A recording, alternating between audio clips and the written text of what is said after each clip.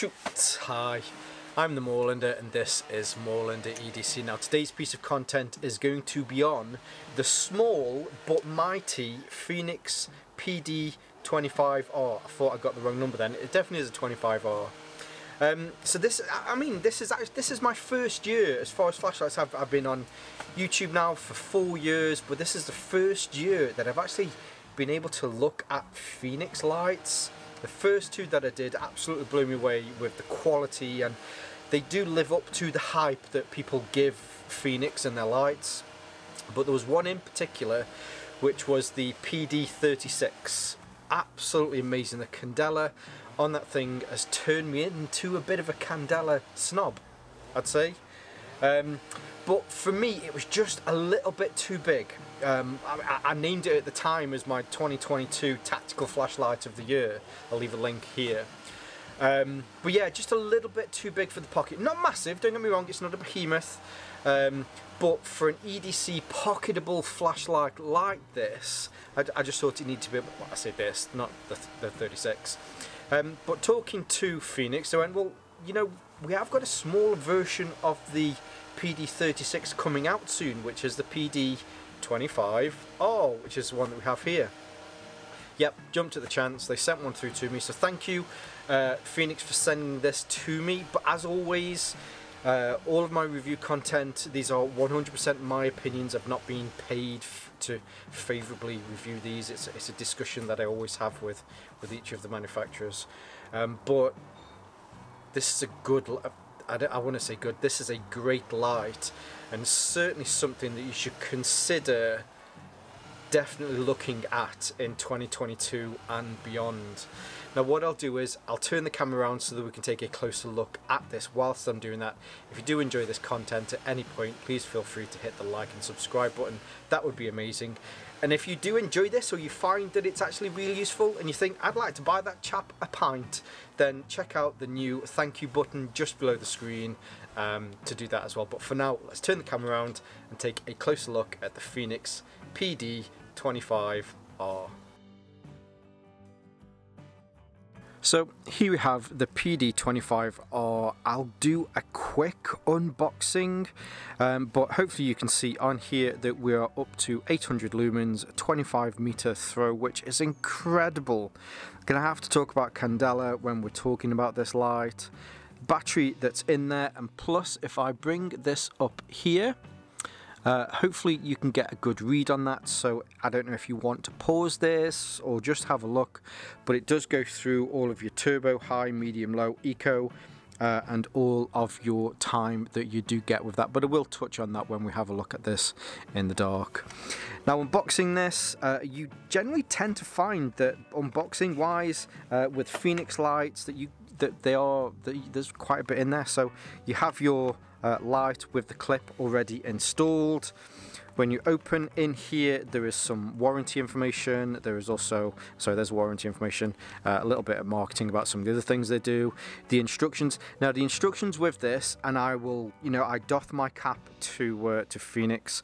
The instructions that they have are possibly some of the best instructions that you get with any lights. You have all of the extra little bits, so there are a couple of O-rings in there. There's a lanyard as well. This is fully rechargeable, so they also include a short USB Type-C cable, and you also get this as well. Now when I was unboxing this, so my daughter just happened to come back from school as I was doing it. She's like, "Oh Dad, they're so cute!" But you get this little, sleeve that you can put it in. I mean, how cute is that? It's cute. But you know, I mean, you're going to keep this in your pocket all the time, really, aren't you? So I'll just put that to one side. So let's just make sure we are in focus. Okay, so this is the PD25R, and we'll give you some information about this because I know you guys really want to see this in the dark, so I'll try and get through this as quickly as possible. We'll also have a look at some other similar flashlights as well, just so that you can get some kind of comparison against other popular flashlights that are out there. So as far as the length of this comes in, it comes in at 92 millimeters, and it's 24mm, which is roughly an inch. 25mm is an inch, and it comes in at 6.2mm or 3.62mm. Struggle to read because hashtag I'm thick. As far as the weight is concerned, it comes in at 78 grams. It's constructed from an anodized aluminium, which you do tend to find that you get with a lot of these style lights. Apart from this little tail bit, likes to get pocket lint in there because it's a little bit difficult to get it out. But anyway, so yeah, it comes in at 78 grams, and that is including the battery in here. Now, as far as charging is concerned, and actually no, before I get onto this, so one of the things that really impresses me about Fenix lights is just the quality of them. Whenever I do a flashlight review, when I unscrew a tail cap or wherever there's something that can be unscrewed, I think it was my granddad. I think it probably was my granddad that, you know, he wasn't an engineer, but he loved engineering. He had a passion for that sort of thing. So he'd look to see how smooth things were to be able to undo. So I've done a good turn and a half of that. As far as the play in between the threads, there is no play here. There's no play, and it's just come undone. The tolerances on all of the Fenix lights that I've tested so far are absolutely impeccable. Similarly with here as well. So this is the tail cap that you can unscrew so that you can get the battery out. But on this side, just here underneath the actual main operation switch, there's some more knurling on here so that you can turn this round. And this is how you can unscrew it so that you can get into the USB Type-C port. But again, this is, rather than it just having a single thread, I think there's a double thread on here, so it goes up quite quickly. But it is absolutely buttery smooth. There is an O-ring in there, and there's also an O-ring at this end as well, just to make sure that no dust or debris get in there. As far as the dust and water ratings are concerned on this, Fenix have done a full dust and water rating, and it comes in at IP68, which is I think that's the highest that it will go. You'll tend to find with some of them they'll say an IPX8, which just means that they haven't tested the dust. The first number refers to the dust, the second number refers to water ingression. So if you see that it is an IP68, you know that somebody's actually tested both of those. But getting back to the weight, I did mention, I suppose it links in with the charging as well, but the battery that it is in here is this little cute thing. How nice is that? So it's a 16340 battery, which is 700 milliamp hours. One of the huge advantages with this is, though, that if you're out and about and you haven't got any charge on this, but you need to get something so that you can, whether it's disposable or if you have some other batteries that just happen to be lying around, if you have a CR123 battery, it will fit perfectly in there. So you have multiple sources of battery to make sure that this can keep on working. So you can have maybe your one that you always keep in here that is always charged. Maybe you've got a spare power adapter, not a power adapter, a large capacity spare external battery that you keep topped up. But if that was to have some issues, then you can walk into a store, pick up a CR123 battery, drop it into here, and it'll just work straight away. That is a great feature. I think people thinking outside the box, I know I did a Rovivon review recently where they have a dual battery in there, so there's a rechargeable one, but you can also put in a AAA battery into there as well.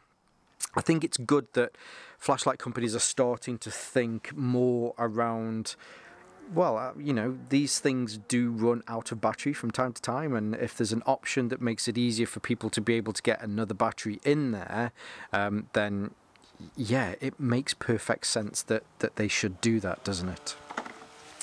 So coming through to the end, now you have your the LED unit that is in there, but I just want to spend some time talking about candela. I've mentioned this a few times. If you're new to candela, this is what sets this light apart from other similar sized flashlights that are out on the market at the moment. So candela is the measurement of how much light is shone on a certain point. So just to take two lights, and again, I'm certainly not picking on this light, it just happens to be one that I have with me at the moment. This is 1500 lumens and there's a candela of 7900. This is an 800 lumen flashlight, but at its top, when it is on its 800 lumens, has a 15,000 candela. So 800 versus 1,500, but 15,000 versus 7,900. Half the lumens, twice the candela.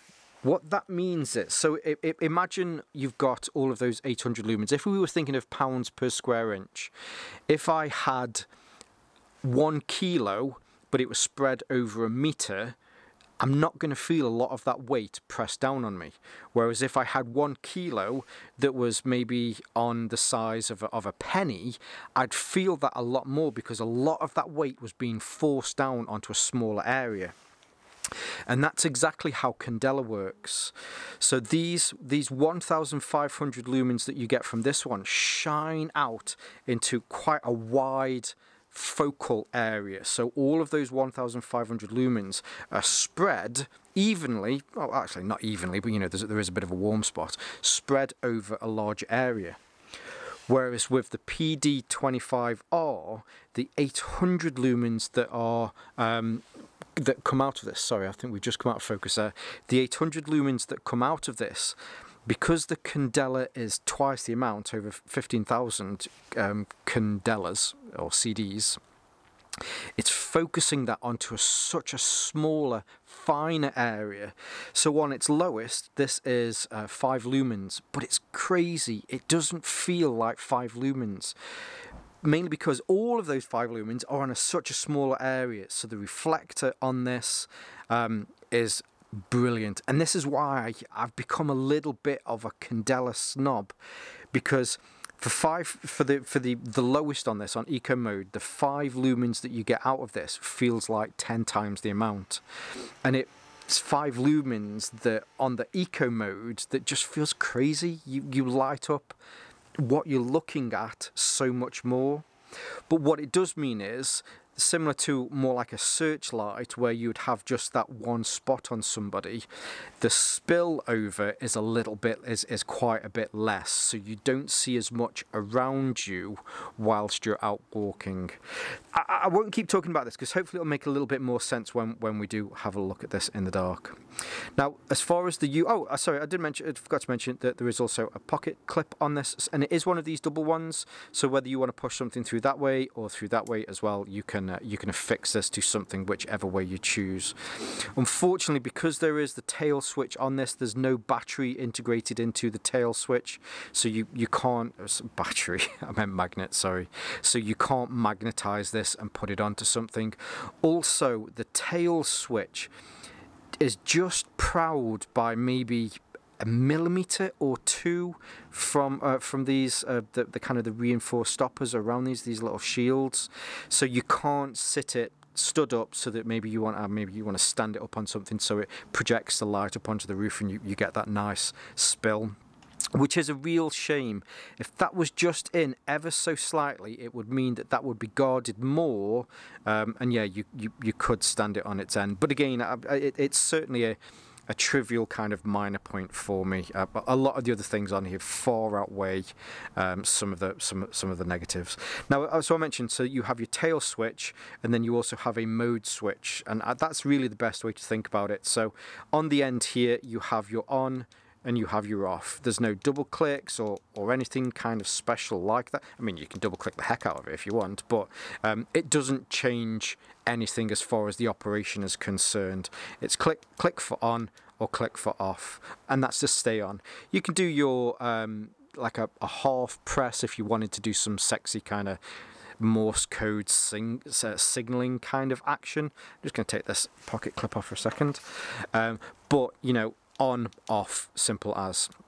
Now when it is on, this is where your mode switch comes in, and you simply press to cycle through all of the modes.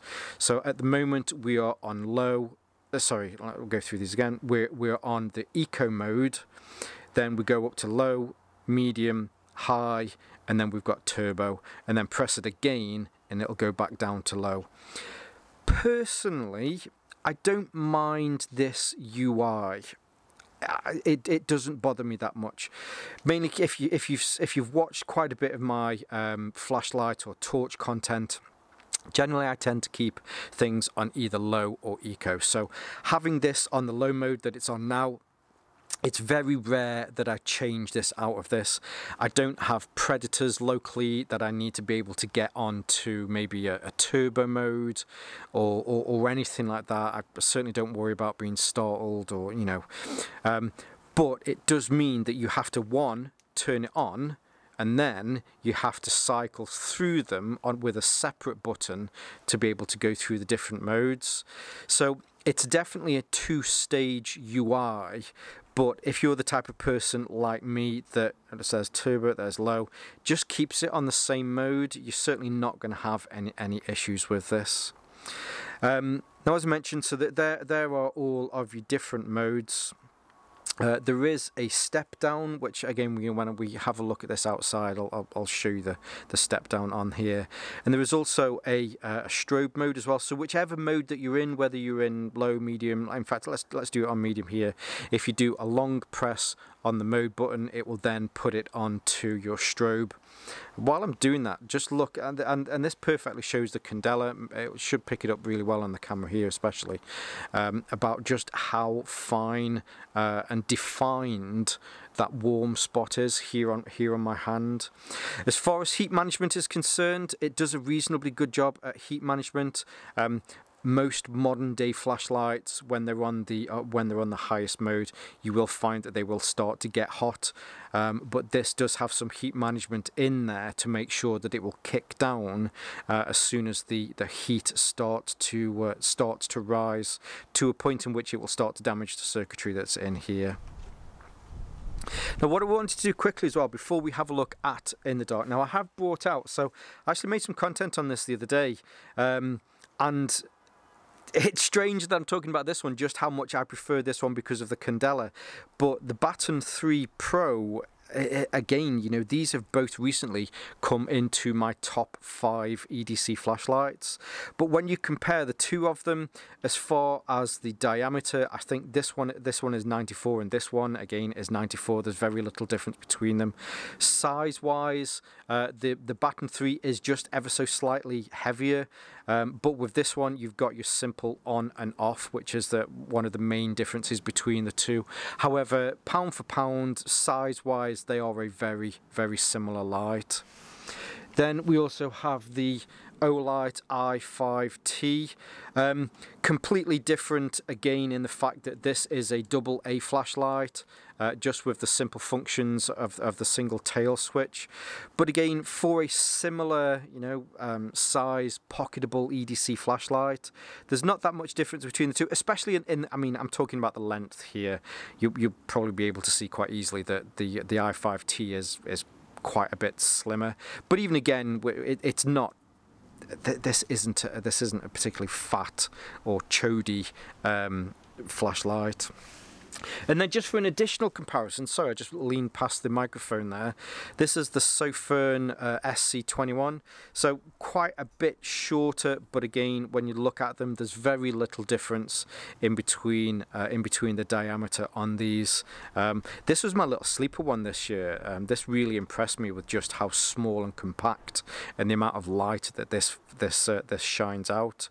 But defeated by this purely, I'm going to say it again, down to the candela and just how impressive from the amount of light that it shines out of it to how well that light is actually used. Now let's stop the hyperbole. Sorry, I think we've just gone out of focus again, but let's actually get into seeing what these lights, or at least what this light looks like outside in the dark. So here we have the PD25R in the dark. Now we're on the lowest setting that we have here. This is the eco setting, and this is your 5 lumens. Now 5 lumens tends to be a little bit more than you find on a moonlight or a firefly or an eco style setting. And with the increased candela that you get from this, the reflector on this really does help to push the candela and to push those lumens onto more of a focal point. So although it is only 5 lumens, it genuinely does feel that it's more than that. It's very cool how it does it. I certainly liked its big brother, the PD35, and I think this is the same. It just, although it is only 5 lumens, it genuinely feels that it's more because of the candela and being able to force a lot of that into a more localized area. Now just getting closer as well. So I'm about, I don't know, 50 centimeters away from the road here, but you can see that there is a nice little warm spot on there. So with a simple press, I go from eco up to low. So let's start to look at some trees now. So we have a tree here. This one is roughly about 5 meters away from me. There's another tree which is probably about 10 meters away, and there is another tree. You see, you just get that rough bit on the branch there. So that's about maybe 12, no, sorry, that's about 15, maybe 20 meters away or so. And then looking up into here, you can see that you do get quite a bit of detail from this light, being able to see up into the canopy. Here on the right hand side, being able to see into the woods. And again, so this is only 30 lumens on the low mode. But again, because of the increased candela that you get with this, more of those 30 lumens are being shone on a smaller area. So it does intensify the amount of light that's being produced, or is, I suppose, being directed into that. So that is the low mode. On 30 lumens. Now with a simple press of the button, I can jump this up into the medium mode, which is 150 lumens. I just need to take a step back because I have moved forward. So here's that tree that we first looked at, up into the canopy within the tree. It's about 5 meters away. Again, about 10 meters away for this tree. This is really where that candela and the reflector that comes in here, I was going to say speechless. That sounds like that. I mean, that sounds ridiculous, but the way in which the reflector on this, the camera really doesn't do a good job of really showing just how well this light works. So here again, this is the one that I said that's about 15-20 meters away. And then further down the road, now for other lights that I would struggle to even see this tree at 150 lumens, I can see further down the road. I can see the bend, which is probably about 60 meters down. Unfortunately, again, you really don't get a good idea again of the light on here. But sweeping around into the woods, you can see further through into the shrubbery, at the detail behind those. Maybe if I come on this side as well, you can see if I get that. I mean, that's a really good angle, mainly because you've got the tree here, you've got some barbed wire, and then I can see past that probably about 10 meters or so in there, and I can see the detail on all of those branches.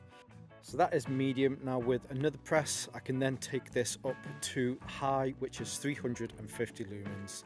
So again, here's that tree, looking up into the canopy around that tree. This one was about 10 meters. There we've got our 15-20 meters. Again, looking up into the canopy. So this is 350 lumens. the candela on this really does help to push that light. Let's see if we can get this back in focus, sorry about that. But for 350 lumens, start to be able to see down there. Unfortunately, again, the camera doesn't do this justice, but I can see quite a distance down there, even closer with more clarity into that corner, bringing this back this way so that we can get back into focus. I know that I've talked about in the past the light that Fenix lights are able to produce, and I don't know, it's weird. I don't want this just to kind of turn some sort of, I don't know, cliche or hyperbole, but I don't know, the quality of the light, the definition of the light, the clarity, it just seems almost a step up.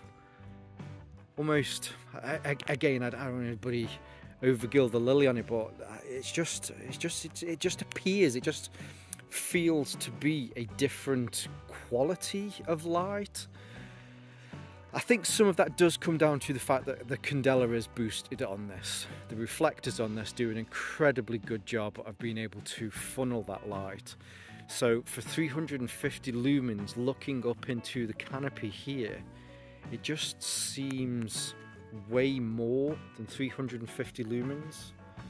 Now, so this is the high mode, as I say, so that's 350 lumens. I can then bump it again, which then takes it up to turbo, which is our 800 lumens. And being able to see down there is so much more clearer. I can see the corner. Hopefully you can pick this up. I know it does look a little grainy. It is hard to see, but 60, 70 meters down there where the bend is, yeah, very, very easy to see from 800 lumens. There's that light, the tree there that's about 15, 20 meters away. These closer trees, being able to see into the bush here, it's just so much easier to be able to see deeper into these trees, and the clarity that you get from them. There's another car going past. Generally, I've never had so many cars pass me when I've been out filming like this. So yeah, really impressed with the PD25r. I think for a pocketable EDC flashlight, I think this is going to be hard to beat. If I did have a top 10 or top 5 EDC pocketable flashlights, the PD25r would undoubtedly be on there. Now, the last little bit that I haven't really mentioned is the strobe. So if I keep my finger down on this, here you can see the strobe, and this has a variable refresh on there. So if you did need to use this to, I don't know, give somebody a headache, then you can 100% do this. Or certainly if you needed to shine this in somebody's eyes just to give you a second to be able to get away from them, this would do a very good job of giving somebody a headache. Now, the PD25r has definitely, very quickly, become one of my favourite EDC flashlights. The size, the weight, the functions, and again, you know, I mentioned this at the beginning, but these Fenix lights really have turned me into a bit of a candela snob. It's only 800 lumens, but it appears, or you know, when you're using this in the dark, it outshines, outdistance, outthrows other flashlights, other torches that have 2 or 3 times the lumen levels, because of how well it channels the 800 lumens that it has into this perfect path of light. The quality, the clarity of the light that it manages to do, and I don't know how Fenix do it. I don't know whether, I mean, I don't know whether it's probably a combination of them all. Whether it's the reflector, whether it's the LED, it's the power man. I don't know whether it could even be the glass on the front. But the quality of the light that they do, the clarity of the light, again, is really good. I'm trying not to appear at this point like I'm just trying to blow smoke up Fenix's arse, but hopefully by this point I made it a little bit more clearer that there's a lot, you get a lot of hype around Fenix lights, a bit of hype, you know, but they're very well liked, and I think once you get one, you can see why they're well liked, if that makes sense. Hopefully that makes sense. Now what I'll do is I'll leave some links in the description below so that you can see more from Fenix, the PD25R. I'll also link to the PD36 as well, which was the one that really got me hooked. I suppose the daddy of this one. This is the illegitimate step grandchild in, I don't know, I'm not really going with that one. But anyway, all of those links will be below. I'll also leave some of my social media links as well. But for now, stay safe, stay Moorlander, and stay EDC. Illegitimate step grandchild. Need to up my meds. Shoot. Hi, I'm the Moorlander, and this is Moorlander EDC. Sorry about the background noise, they're all at it today. Getting straight into it, if you're... No. Fuck. Oh yeah, by the way, that is the peace sign. That is the do one sign. You see a lot of people going, yeah, peace man. It's like, that doesn't mean peace, that means F off. It's a strange bugbear, isn't it? I don't even know why I'm adding it to this bit, but that is peace. If you're ever in the UK and you go, peace, you're gonna get a punch. You know, public service announcement, peace, F off. Yeah, I wouldn't walk around other countries going, yeah, peace man. Sorry about the offensive thing there. Probably not gonna keep that in. Oh, please. Just carry on.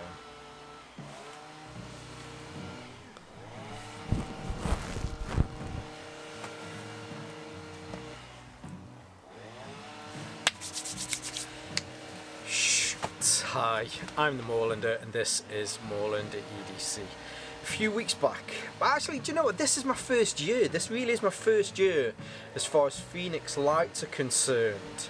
And the Fenix light that I have now kind of, I think, has become very quickly one of my favourite chicken! That was a burp. That was a burp that time, not a hiccup. Although I do have hiccups.